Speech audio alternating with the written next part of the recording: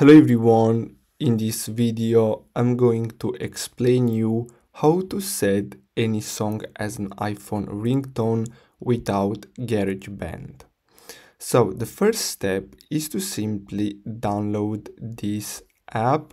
So as you can see, this app is called Ringtone Maker and MP3 Converter, which is completely free. So you're gonna have to simply install the app on your iPhone. Then simply open the app and tap on create a ringtone and choose an MP3 or audio file from your iPhone. Now after that you can use the app's built-in tools to trim the audio file if you want, and after trimming save your edited audio file as a ringtone.